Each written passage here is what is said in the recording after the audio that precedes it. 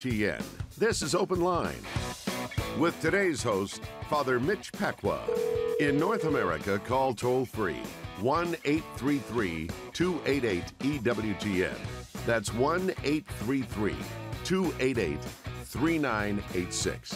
Outside North America, call 1-205-271-2985 or send an email to openline@EWTN.com.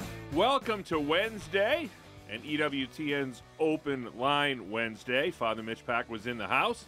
If you've got a question for Father Mitch, excuse me, the number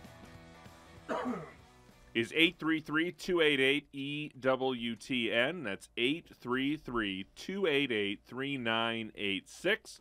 If you're outside the United States and Canada, that number is 1-205-271-2985.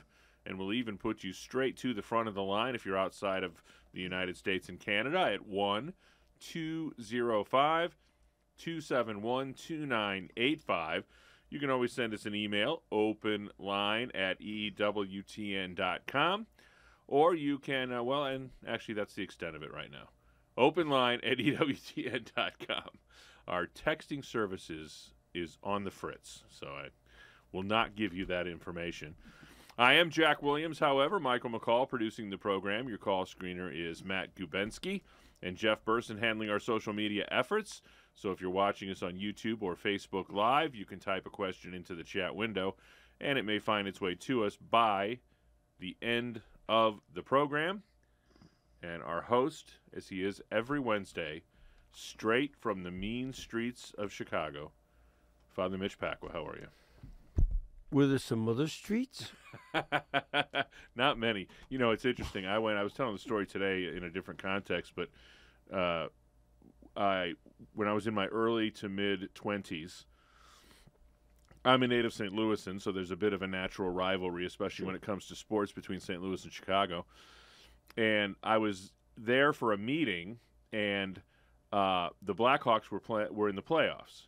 And the Forum in Montreal, where the Canadiens played, and Maple Leaf Gardens had recently closed. And so I wasn't going to let that happen. And I said, I'm going to go to a game at Chicago Stadium before they close it down. Mm-hmm. So I drove down there. It was all I had hoped it would be. It was, just a terrific experience, one of the legendary venues in American culture. And I went to leave, and I had locked my keys in the car. And you know what that neighborhood's like. Yes. And the police would not even open the car. And so as people are filtering out and there are fewer and fewer and fewer people around me, I'm getting nervouser and nervouser and nervouser. Mm-hmm. And finally I did find a kind soul that was able to get the car open without breaking the window, and I was able to escape with my life. From the mean streets of Chicago. And they built that brand new arena. They built it right across the street in the same doggone neighborhood. Mm-hmm. Yeah. Well, they're gentrifying that area. Yeah, well, there you have it. Yeah. So how are you? Fine. Yeah? Groovy. Got some emails over there that have nothing to do with the Blackhawks? Nothing. No one in more need of redemption right now than the Blackhawks. All right, dear Father Mitch, this is from Melbourne, Australia. Not Melbourne, Florida. Melbourne, Australia. Yes. Thank God and bless you for your wonderful ministries.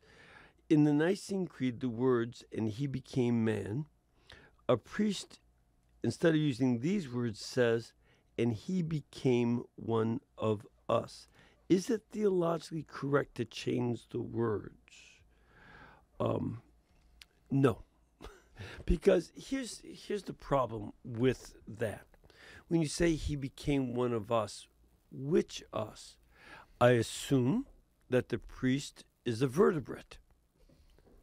So is it just one of us vertebrates? Yeah, is he? I assume that the priest is a mammal.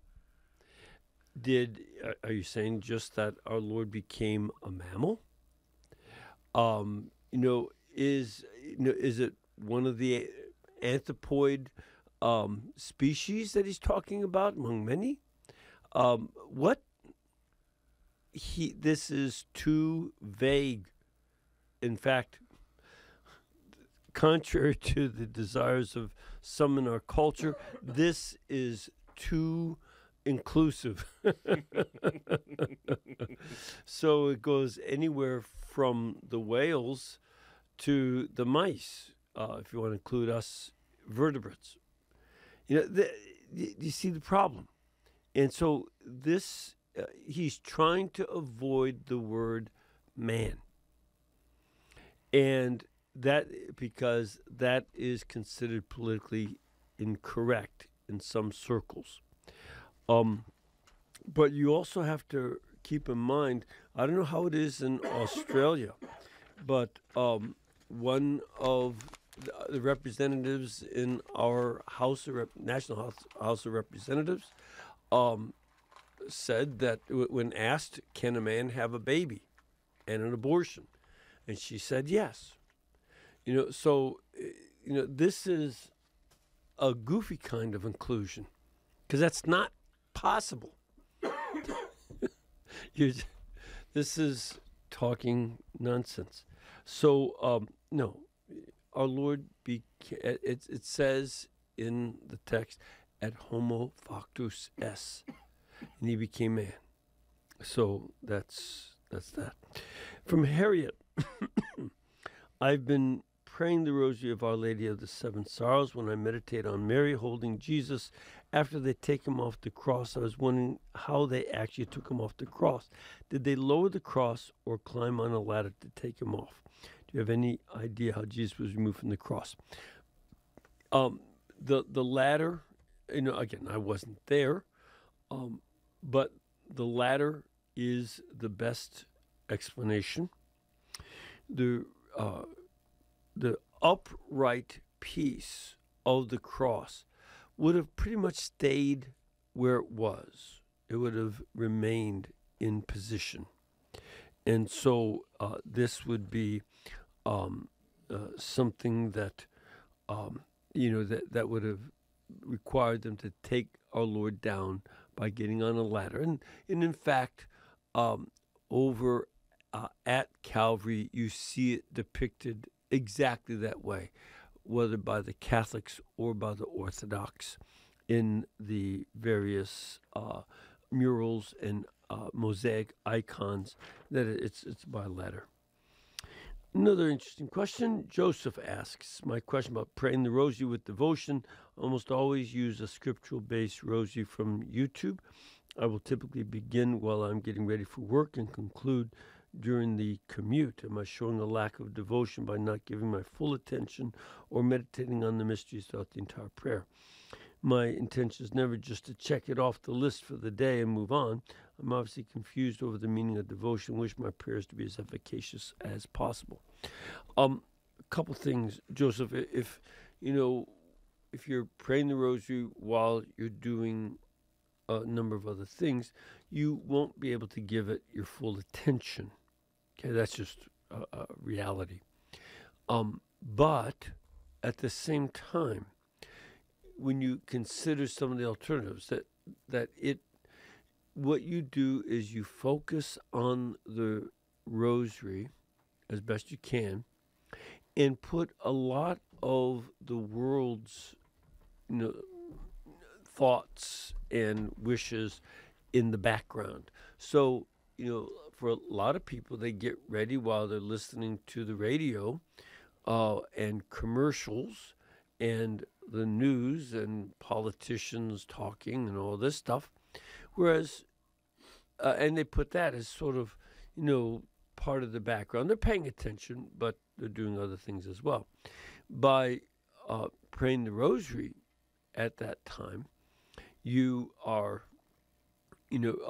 having that prayerful quality as you get ready for the day, but it's not the full attentive prayer.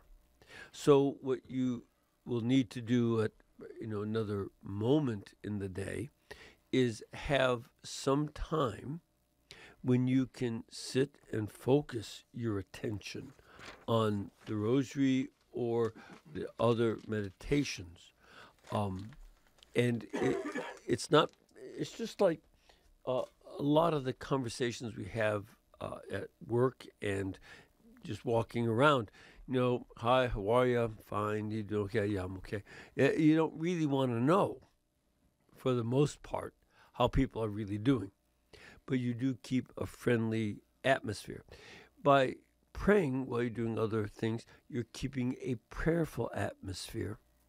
But then you need to go and focus on the prayer. Just like there are times when somebody at your office is a good friend, you say, well, really, how are you doing? Because you don't look so good.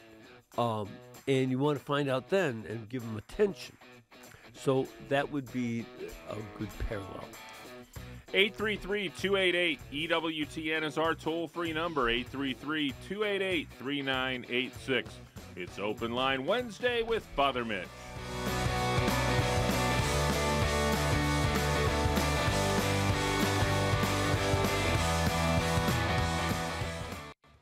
The most original and exclusive Catholic content is on EWTN Radio. I think EWTN News Nightly is beneficial in a number of ways. Not only do we provide the news of the day, but also thoughtful analysis on important issues. And it's all viewed from the lens of a Catholic perspective, something you will not find in mainstream media. EWTN News Nightly with Tracy Sable. Tonight, 9 Eastern on EWTN Television and Radio.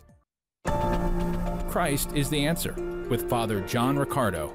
Let us strive to know the Lord. Quick question to you and me right now. Is that what you and I are doing every single day? When you and I wake up every day, do we strive to know Jesus or not? In the Old Testament, in the same book of Hosea, a little bit later on, it's in chapter 14, the Lord says through the prophet, "My people perish." Or in another translation, "My people are being destroyed because of a lack of knowledge." Not a lack of data. We got tons of data. Not a lack of information. We got a lot of information. Not just about things that are happening in the world. We got a lot of data, a lot of knowledge, a lot of information about God, but not a lot of intimacy with God. Not a lot of relationship with God. Not a lot of friendship. That's the cry of God's heart. God wants to give himself to us in the incredible gift of friendship, and we're not taking advantage of it. This is Open Line on the EWTN Global Catholic Radio Network. If you have a question, call 1-833-288-EWTN. That's 1-833-288-3986. Outside North America, call 1-205-271-2985. Or send us an email to openline@EWTN.com. You know, May is a month dedicated to our Blessed Mother, and we've got a beautiful new item at EWTN's religious catalog, the Marian Apparition Rosary Bracelet. You can celebrate Mary all during the month of May with this stylish glass bead bracelet featuring images of the 10 most highly investigated and approved Marian apparitions in history. Each bracelet comes with a beautiful explanation guide of each of the medals. It's strung on an elastic cord that will stretch and fit most wrists. The Marian Apparition Rosary Bracelet was designed by the Miracle Hunter himself, Michael O'Neill, the award-winning host of EWTN radio program, The Miracle Hunter, creator and host of EWTN programs They Might Be Saints and Explore with the Miracle Hunter. It's available now at EWTN's religious catalog. That's EWTNRC.com. Free standard shipping of online orders of $75 or more. That's standard shipping in the continental U.S. only. Use the code FREE at checkout. Two lines open for you at 833-288-EWTN. That's 833-288-3986. First up today is Nugent, a first-time caller in Detroit, Michigan, listening on Ave Maria Radio. Nugent, you are on with Father Mitch. Hello, Father. How are you? I'm well, thank you. What can we do for you this fine day? Yes, my question is, what is the Catholic Church's view of the Holy Fire Christian Orthodox tradition? You know, I don't know that there is a particular official stance. You know, this is something that so folks understand that when the Orthodox celebrate, the Patriarch of Jerusalem usually is in Jerusalem to celebrate the Great Pascha or Easter. And while inside the tomb there is a spontaneous fire, correct? Correct. Yes. And that from the lighting of that fire, it is shared with other people. And, so they'll light their candles from that light, and that'll go throughout the whole of the church. And there usually is a good-sized crowd for that. It's the greatest feast of the year. So I've never heard anybody give any official position on it. I don't, usually when something miraculous happens, the Catholic Church will go and do an investigation. And this is not something that we would have jurisdiction to investigate. This would be up to the Orthodox Patriarch to investigate that or initiate an investigation. And that's why we don't, have any kind of official statement. It would not be our jurisdiction. It's the jurisdiction of the Greek Orthodox. And if they asked us about, some of the scientists we know or something, we would certainly cooperate and help. But, at this point, it's their jurisdiction and something that they experience annually as a regular miracle. And it's a time of great excitement when that occurs. Have you been to Jerusalem for that? I have been to Jerusalem, but I have not been to Jerusalem for that specifically. No, neither have I. I've been there for Catholic Easter, but never for Orthodox Easter. So I've just not been there for that. But I know that it is something that's truly a very exciting thing. So so that's just, we trust the Orthodox on that. That's their with something they have. Does that help? Yes, it does. Thank you very much. I appreciate that. Absolutely. 833-288-EWTN is our toll-free number. Grab this one open phone line at 833-288-3986. Next up is Sean in Atlanta, Georgia, listening on the EWTN app. Sean, you're on with Father Mitch. Hi, Father Mitch. Hi, what can we do for you? So I was watching a debate with Ehrman and Aiken. And Ehrman's claim was that the Gospels was unreliable. Right. And one thing he cited as evidence was saying that Joseph was from, one account says Joseph was from Bethlehem, and the other account says he's from Nazareth. Mm-hmm. So then Aiken said, this was his own opinion, he said maybe they had two homes, that Joseph was born in Bethlehem and went to work in Nazareth. Mm-hmm. But then it begged a question on some of the comments that I was reading. So then why didn't they have a place, when Mary gave birth? All right. Now, let me ask you this. Sean, are you originally from Atlanta? No, I'm from Cleveland. I somehow detected that you were a Midwesterner. And, and you can talk about, my home is in Cleveland. But you don't have I don't know if you have a house there, but, I'm originally from Chicago, and I'll speak of it as my hometown. But I don't have a home there.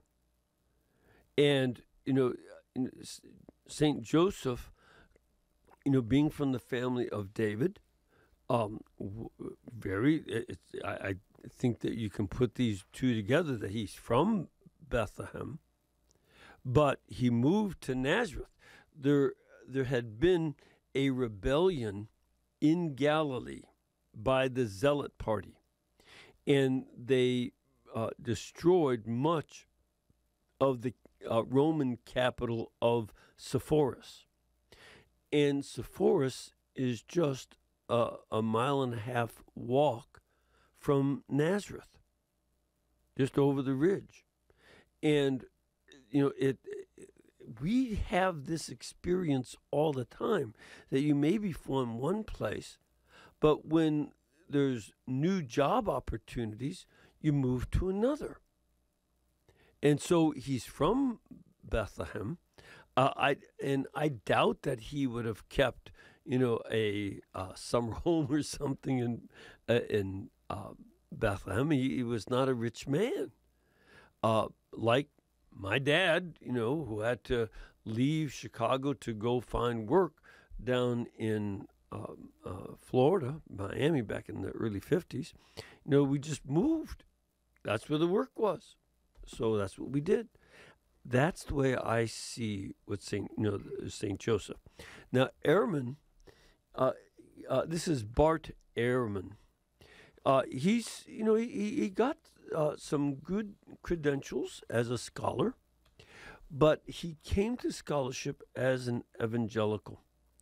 And as is the case with a number of evangelicals I've known, they start off with a sola scriptura belief. They believe that it's the Bible alone, and that if God said it, it's true. If there's something false in the Bible, then God is a liar.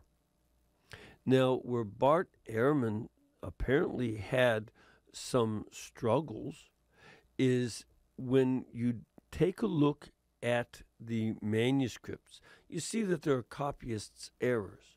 And he's not the first evangelical to have this kind of difficulty, that when there are errors in copies, then the Bible must be false.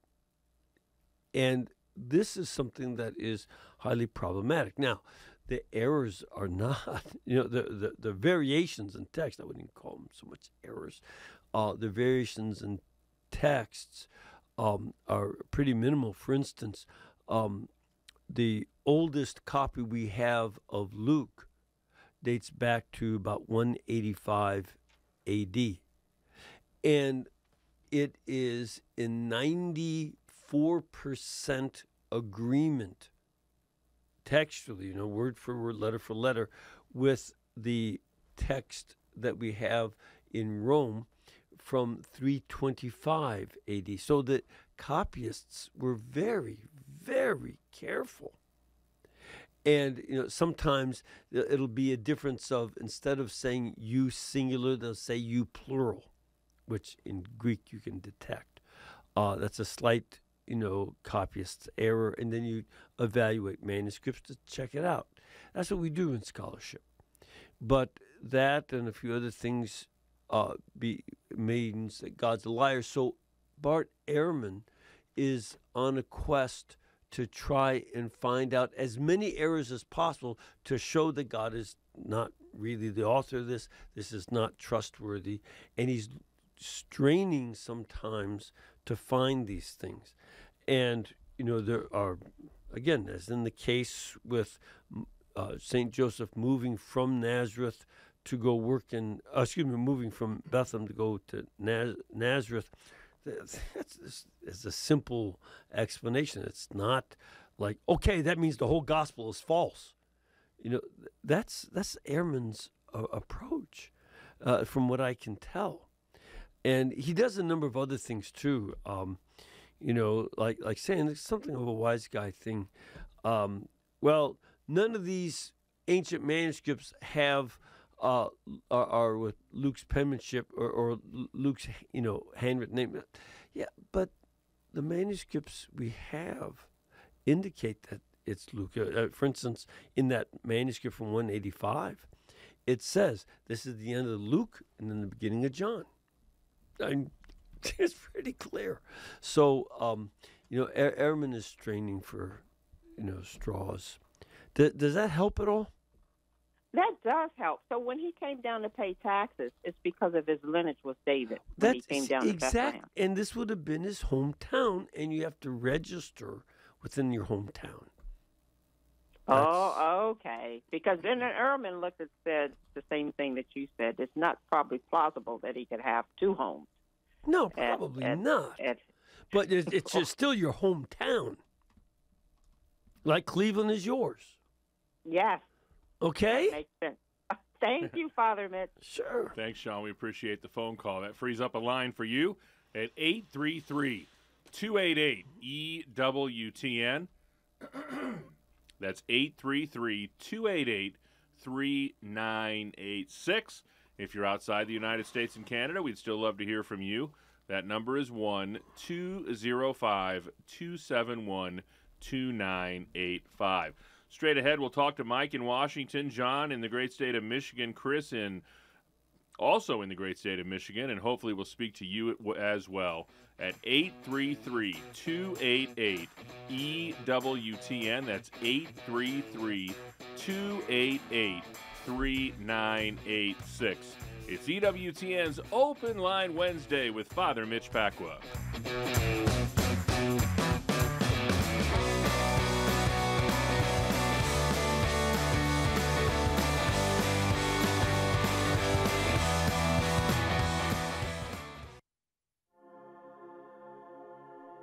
These are trying times, friends. We live in an era where pro-abortion activists lecture us about morality. Enemies of marriage lecture us about love. Those who challenge basic human biology lecture us about science.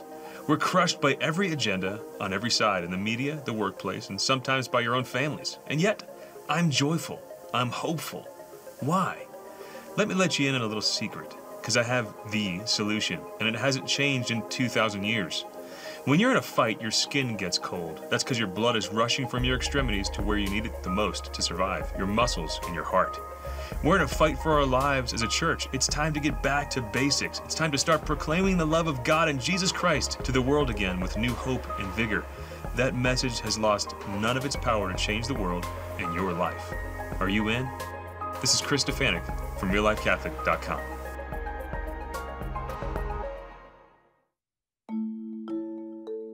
Want to be notified when EWTN Open Line goes live on Facebook? Follow EWTN Radio's Facebook page and click the bell icon to be notified.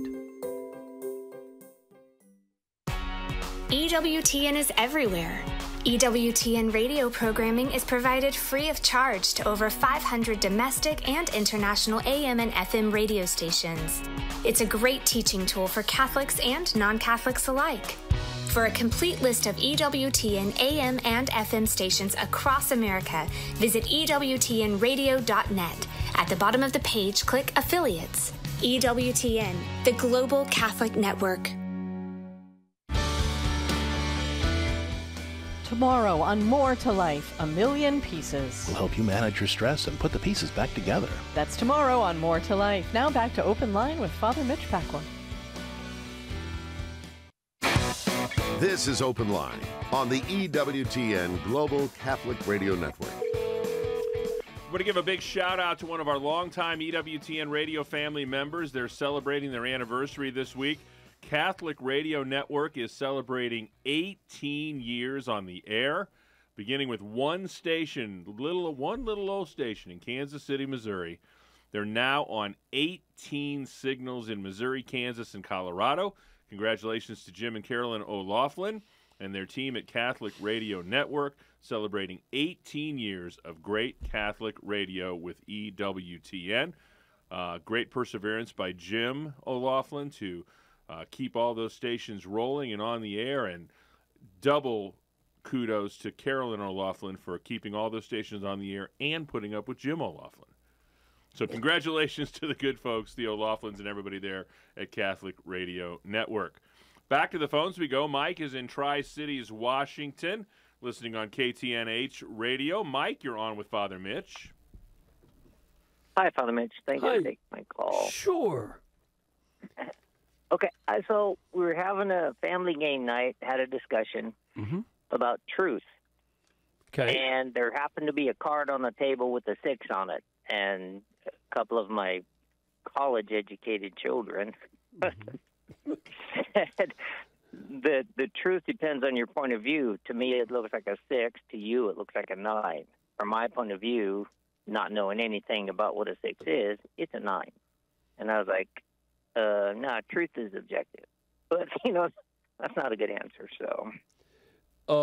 Okay, a couple things that you may want to try that I would recommend. disinherit them and see if they still feel that they can live off of the money you earned over the years. See if that, let them find out whether that is an objective truth or just a feeling that you disinherited them. And okay. You know, in other words, they have to learn about things. Now, they're playing a game because the number 6 can be turned upside down and look somewhat like a 9, depending on which font you are using. Or, in my case, if you're trying to read my chicken scratch writing, I flunked penmanship 4 times, and that was objective. The sisters objectively knew that my penmanship was terrible. So, do something that they would recognize as an objective reality, like being disinherited, and see if that feels subjective to them. Or don't challenge some of them, but to do this. But you can also say, get on a box and jump off. Is gravity going to pull you objectively toward the center of the earth? Or is there going to be a subjective experience of something else? If you're to do it from a high enough height, I don't want to encourage anybody to try that as an experiment, but if you were to, jump off of a building, it's not a subjective feeling of joyful flying through the air. It's falling because the law of gravity is an objective law. You can also, or you can say, okay, 6s and 9s are all subjective, so I'm going to take 90% of your inheritance and give it to a good charity. Again, they have to. They're playing games, I suspect, taught them by some of the foolish professors that may have taught them to disbelieve in reality. And the only way to have them understand that there's an objective reality is to deal with concrete things, not with abstract possibilities and concepts. That would be my suggestion. How does that sound to you, Mike? It sounds pretty good. As a matter of fact, do you have a resource, like something I could read? Would you recommend a book or something about? Ooh. You could throw the book at them. You could throw the book at them. No, don't throw books. Someone's going to get hurt, objectively speaking. And so I don't know of a book that address. There are. I just can't think of one at the. You know who you might want to look up online. This is a good source. He's been a guest on my show any number of times. Look up Dr. Anthony Rizzi, Rizzi. He's on the internet. He's got an institute. Dr. Anthony Rizzi is a physicist who was part of the team that got a Nobel Prize a few years ago for physics. I'm like five years or so ago. And he would be a good resource. They may accept him as a legitimate thinker because he is a Nobel Prize winning physicist. But he talks about getting people in contact with concrete physical things as a way to discover reality rather than abstractions. And that would be a good source. How does that sound? Good. Okay. Thank All you right. so much. Absolutely. 833-288-EWTN is our toll-free number. One open line for you at 833-288-3986. Next up is John in Northfield, Michigan, listening on Ave Maria Radio. John, you're on with Father Mitch. Hello, Father Mitch. Hi, what can we do for you? Well, I was confused about all the reading in the lives of the saints about Constantinople. Okay. And your screener advised me that it was now Istanbul, and that's why I couldn't find it. Yes. And so the things I read about are like, so when Gregory the Great, when he was seventh deacon, was sent there, I think he was on a mission to get help. He was the papal legate to Constantinople. Oh, okay. That's why he went. So the Pope was in Rome, right? And he was sent as a legate to Constantinople, where the capital was. Remember, by his time, the Western Roman Empire had collapsed. There was no emperor in the West, so the only emperor was in Constantinople, but the emperor had very little influence in the West. He tried, especially Emperor Justinian, he sent General Belisarius to try to reconquer Italy from the Lombards, and they had limited success. North Africa, they tried to reconquer that, and Spain, but they had very limited and short-lived success in doing that.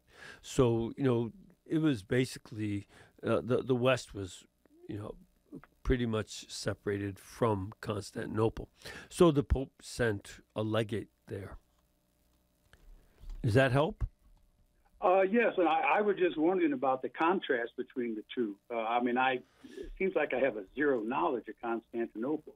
The contrast between what two? Constantinople and the Western Church, the Byzantine Church. Okay. And the Roman Church. Yeah.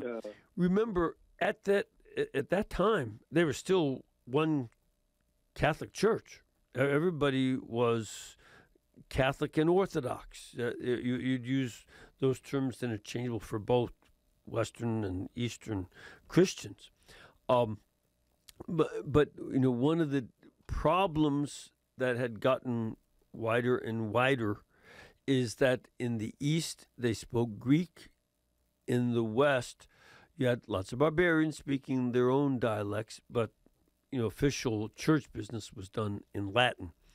And Justinian, who was emperor in that same 6th century, as Gregory was there, was the last emperor of Constantinople who knew Latin. After him, they didn't even know Latin anymore. And in the West, they didn't know Greek. So when you have that kind of breakdown of communication because you don't speak the same language anymore, you start to see that differences are going to come up in the way they translate and understand terms, things like that. So but that still took a good 500 years, or nearly 500 years after Pope St. Gregory the Great. It would be in the middle of the 11th century. And so that there was a greater break. So that's, that's how that difference developed. But, and they used leavened bread and the Latins used unleavened. But, they still had, so went to each other's liturgies and such. God bless you, John. We appreciate the phone call today. 833-288-EWTN is our toll-free number. 833-288-3986. That's the number Chris used. A first-time caller in New Baltimore, Michigan, listening at EWTN.com. Chris, you are on with Father Mitch. Hi, Father Mitch. Hi, what can we do for you? Hey, I have a question. I don't know if it's a common question or not, but it's a question in my head anyway that I've not really got a good answer on, and you seem to answer all the questions that I have eventually through TV or radio. But if you go to confession often and you begin to sound like a broken record, as I do, repeating the same sins, and you have one parish priest who hears this weekly, I can be kind of embarrassed / disgruntled, maybe don't want to go to confession as much. Not that that's set in yet. I do go to confession very frequently, but I feel like a broken record. And I just don't know how to overcome that feeling that I have. I mean, adding any new sins to my list, but it seems that the sins that I'm confessing are redundant. Chris, I've been hearing confessions for 46 years. And let me assure you that most of the time, the sins are fairly much the same. I'm not sitting in a confessional looking for the variety hour. That's not my goal. And it's there for you to confess your sins, know the forgiveness of Christ, and to seek the graces to fight against sin. Some sins become habits and are difficult to deal with. Ask any alcoholic or drug addict how difficult it is to get over some things. But if they don't keep trying, then it gets worse. So, please don't try new sins. Continue to work on the old ones. Again, continually asking the grace. And here's some of the things that you may want to consider. One would be to go make a retreat every year. And, and get some time where somebody with a fresh perspective on the spiritual life and repentance can maybe give you some new insights. Look for new insights and new depth, not new sins. We don't need that. And again, even if you try to get new ones, they're still the same old ones we generally hear. They seek that insight. And one of the other things to do is when we keep committing the same sin, there's a mixture in our motives. On one hand, we want to stop. On the other hand, we kind of like that sin. If you're confessing gossip all the time, I don't like to be a gossip, but boy, I really do like the gossip. You have to own up to that. You have to own up and admit that what I'm doing is something I like, but I don't want to like it anymore. And you may have to do deeper examinations of conscience, inviting our Lord deeper into your own heart to ask him, Lord, why do I like this sin enough to keep doing it? What attracts me to it? What keeps me held in it? And there are a number of things that will be part of that. You have to, again, engage our Lord in that. You might want to meditate on the conversion of various sinners. Matthew the tax collector in Mark chapter 2, or someone like the woman who had been a prostitute, the public sinner, in Luke 7, who washed Jesus' feet with her tears and dried them with her hair. Maybe to meditate on some of those passages about sin. Or Psalm 51. Psalm 51 is a great source of meditation on overcoming sin. And, and how difficult it was for David. So that's more where you want to go.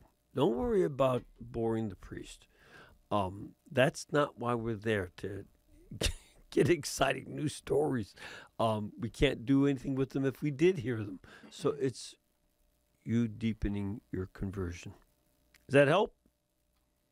tremendously. Thank you, Father Mitch. God bless you. Bless you, too. Thank you, Chris. We appreciate that phone call. You know, many of our listeners are familiar with Dr. Gracie Christie. She hosts Conversations with Consequences right here on EWTN Radio. But her husband, Dr. Stephen Christie, has a new book out on the pro-life movement. And you guys are going to chat about that tonight on EWTN Live, huh? Yes, we are. Yes, we are. Because, you know, the arguments and the anger has been ramping up. And the church's teaching is viewed as a political stance. That's not what it's about for us. It's not about parties or political platforms. It's about saving the lives of innocent children from being cut to pieces. That's what it's about. We'll talk about those issues and common answers. And he's a lawyer, so he has a good sense of the law and what's going on in society. Yeah, that's Dr. Stephen Christie on EWTN Live tonight with Father Mitch, 8 p.m. Eastern Time, right here on EWTN Radio and Television. We head next to Jacksonville, Florida. Anthony is in Jacksonville, listening on EWTN.com. Anthony, you're on with Father Mitch Pacwa. Thank you so much for taking my call, Father. Sure. I really appreciate all the work that you do. My question is this. After Pentecost, the disciples went out and spread the word, and they went to the temple. And my question is, do we, to our knowledge, have any knowledge that actual Mass was conducted in the temple itself? I would say that it is most likely not. The ceremonies done in the temple were very clearly prescribed and directed by the priests, mostly of the Sadducee party, and that wouldn't be the case. It would be seen as more parallel to the Beracha meal on Friday nights that Jewish people celebrated. That's why it says in Acts that they had the breaking of the bread in their homes. So they would celebrate Mass at their homes, not in the temple. That was a place of animal sacrifice, plus some other sacrifices too. And they were not looking to the animal sacrifices anymore. So that's why they, that and variety of issues, they would not have celebrated Mass in the temple, but in their homes. Okay? Thank you so much, Father. You're welcome. Thank you, Anthony. We appreciate the phone call. Brian from Detroit is watching on Facebook Live, and he says he'd like to know about the Catholic view of the days of creation. He says creationism at least spells out how long we've been on the planet, which helps figure out our own timeline. Is there a date for the Earth and Homo sapiens according to the Catholic Church? He said he asked a priest once who said that the days of creation are symbolical. Okay. First of all, Brian, there's no one official Catholic view of the meaning of those days. It's just not. This is something that we keep our eyes on what Scripture says, what science is researching, and so on. Secondly, you have to keep in mind that we determine the amount of time in a day based on the spin of the Earth. And with the Earth spin, it's just a little bit over 24 hours for the Earth to spin on its axis. However, that could not be the definition of a day before the Earth was created. And, if you go to some of the other planets that have different sizes, different composition, some are gaseous, some are solid, and they for a variety of reasons, they spin at different speeds than the Earth. So the concept day is relative. And before the Earth existed, when the universe was first started, a day could refer to the spin of the whole universe, because the universe is in motion. And you see signs of that motion in things like the Milky Way and other galaxies that have spins to them. So you could be talking about a couple billion years for a sidereal day, for the amount of time it takes to spin the whole universe. So, keep that in mind. And what we want to do is learn what we can about the best, and they're still learning. Scientists are still learning a lot about the nature of the universe and the galaxies and so on. So we try to keep that in balance without going crazy to one position or another, and keep that sense of mind. It's not just a symbol, but it's what a day means is something that would be relative to what you're talking about. Quickly, we'll go to Louie, a first-time caller driving through the great state of Florida, listening on Sirius XM Channel 130. Louie, you're on with Father Mitch. What's your question today?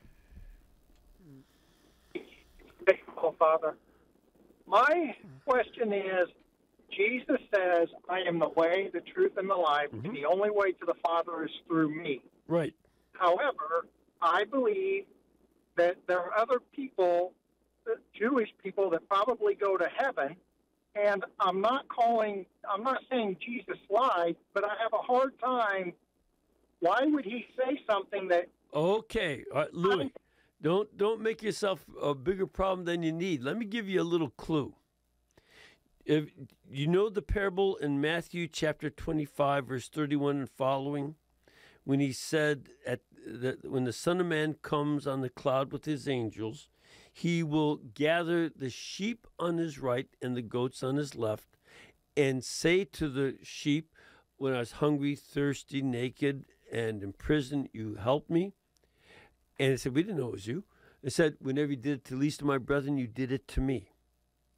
And for the ones who failed to do those things, they failed to do it to Jesus. It is correct to say that the salvation comes through Jesus. No one comes to the Father except through Jesus.